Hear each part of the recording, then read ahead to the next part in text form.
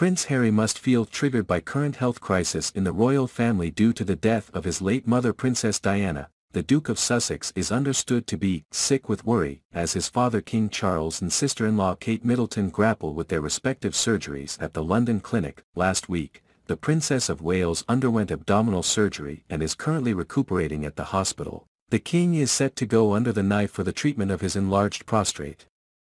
Today, i.e., Friday, January 26. Also read, Prince Harry, worried sick, for King Charles ahead of prostate surgery. Speaking to Fabulous, brand expert Denise Palmer-Davies shared, Harry has been through a lot of loss in his life, so I expect this would have hit him hard. He lost his mum in horrific circumstances, she said of Diana, who lost her life to a tragic car accident in Paris in 1998, and recently said goodbye to his grandparents, who before all these documentaries and interviews, had a very close relationship.